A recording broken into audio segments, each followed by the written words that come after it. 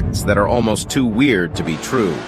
In 18th century England, pineapples were a status symbol.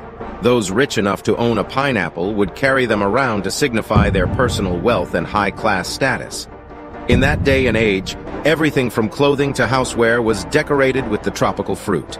Abraham Lincoln was also a licensed bartender. In 1833, the 16th president opened up a bar called Berry and Lincoln with his friend William F. Berry in New Salem, Illinois. The shop was eventually closed when Berry, a raging alcoholic, consumed most of the shop's supply.